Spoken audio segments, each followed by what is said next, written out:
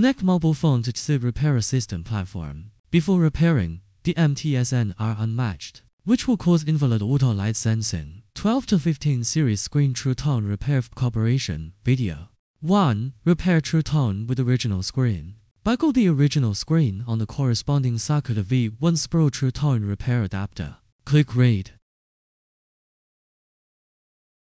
After reading data successfully, click Save. Save it to local or cloud. After saving data, remove the original screen. Then take out the screen that needs to be written in True Tone and the corresponding True Tone FPC. Buckle the FPC on the screen. Then fold the FPC of the phone downwards.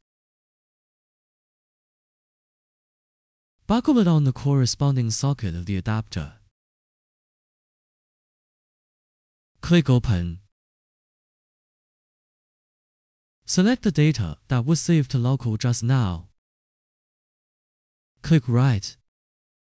If the original screen IC was copied, there is no need to check the TPIC. Otherwise, you can check the TPIC, then select the screen type and write the True Tone code. After writing True Tone successfully, install it in mobile phone to no original screen, or the original screen was damaged, so that the data cannot be read. Connect mobile phone to computer. Click Brushing. Select Brushing. Select the firmware of the corresponding model and start flashing and unbinding. Waiting for flashing. When the mobile phone is in recovery mode, press the volume plus and then the volume minus buttons on the phone, then long press the power button until it shuts down. Waiting for the phone to enter the recovery mode, then flash normally. Select the firmware to start flashing.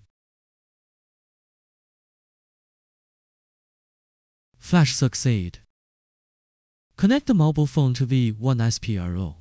After connecting the phone successfully, click Fix. Please make sure to connect V1S Pro to Wi-Fi before capturing cloud data.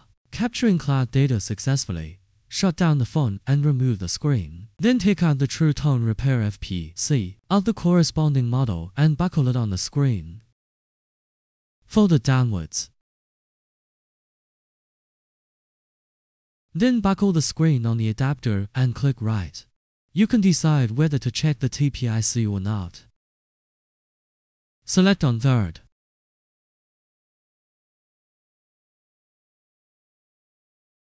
Write True Tone successfully, install it in mobile phone and connect to computer to check. Please note that during installation, the connection between the screen and the repair FPC should be fastened to the above position. Then fasten the cover plate.